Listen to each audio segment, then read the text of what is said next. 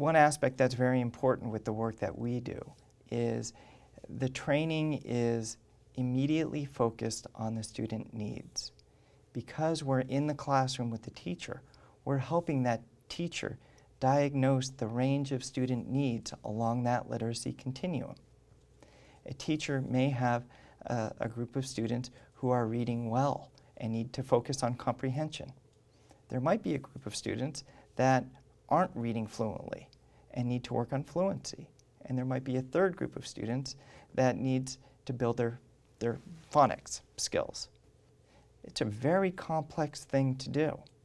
So we help teachers diagnose the student needs, and then we provide the training specific to those needs.